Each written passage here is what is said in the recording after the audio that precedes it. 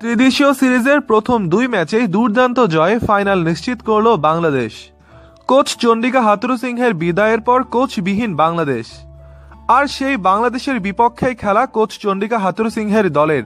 সাবেক কোচের বিদায়ের পর বাংলাদেশ যেন আরও শক্তিশালী হয়ে উঠেছে। ব্যাটিং, বোলিং, ফিল্ডিং ৩ ডিপার্টমেন্টে অসাধারণ বাংলাদেশ দল। ত্রুটিবিহীন নিখুঁত খেলা। এই খেলা দেখে হয়তো শ্রীলঙ্কা ভাবছিল কোন কোচকে আনলাম নিজের দলে। কদিন আগেই চন্ডিকা হাথুরুসিংহের অধীনে বাংলাদেশ সাউথ আফ্রিকার সাথে লজ্জাজনকভাবে হারে। সেই বাংলাদেশ আর এই বাংলাদেশে কতটুকু ব্যবধান তা হয়তো শ্রীলঙ্কায় ভালো বলতে পারবে। তবে ম্যাচ হেরে সংবাদ সম্মেলনে আসে দলের অলরাউন্ডার থিসেরা পেরেরা। তিনি অবশ্য কোচ চন্ডিকা হাথুরুসিংহের পক্ষে কথা বলেন। তিনি বলেন, চন্ডিকা হাথুরুসিংহে বিশ্বের অন্যতম সেরা কোচ।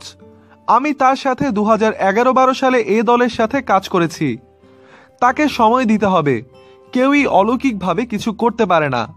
এই মুহূর্তে নতুন কোচের মানিয়ে নেওয়াটাই বড় দায়িত্ব। তিনি আরও বলেন, আমাদের পরের 2টি ম্যাচ জিততে হবে। আমরা সতীর্থরা সব সময় একে অন্যকে বলি যে কখনো মাথা নত করবে না। এটা ক্রিকেটে হতেই পারে। আশা করছি পরবর্তী 2টি ম্যাচে আমরা আরও শক্তিশালী হয়ে ফিরব।